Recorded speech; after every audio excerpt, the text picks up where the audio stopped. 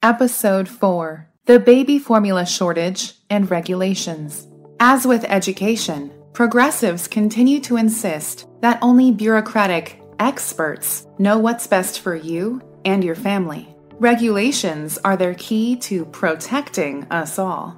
The Food and Drug Administration, FDA, America's first consumer regulatory agency, was established in 1906 as part of the progressive push to impose scientific expertise on society. In reality, the FDA was to protect everyone from the free market. In July 2019, federal agents raided a warehouse in Philadelphia and seized $162,000 worth of black market goods. The illegal good was the organic German baby formula, HiPP. The reason for the confiscation of HiPP was that its label failed to include the words low iron.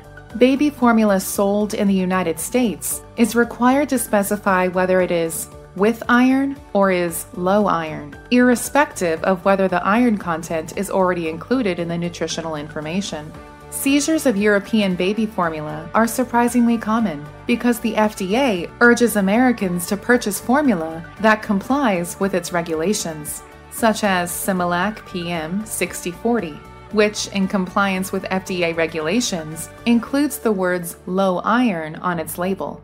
With FDA support, Similac became the formula of choice in the United States. Tragically, in 2021, it was this properly labeled low iron formula that caused a string of infant illnesses due to a factory contamination.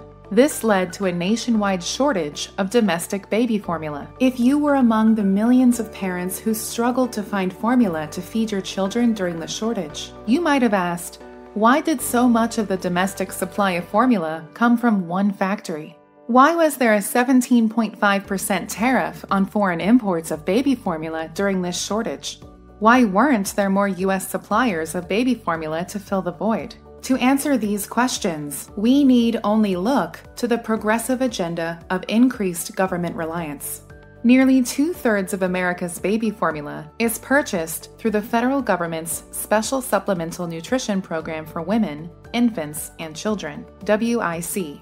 And in 1989, Congress passed legislation requiring states to award single purchase contracts to whoever offered the lowest bid, setting off a period of rapid consolidation in the formula industry.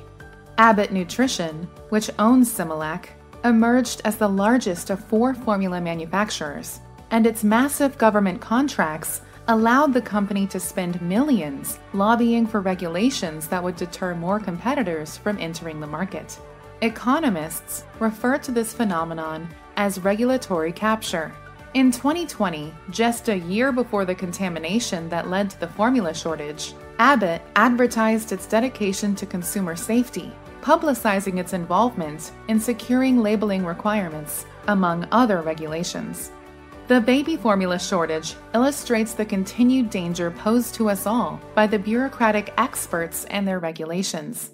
Not only did regulators fail to prevent the baby formula contamination, but they directly encouraged the growth of the company responsible, and by virtually eliminating alternatives, created a situation in which millions of parents struggled to feed their infant children.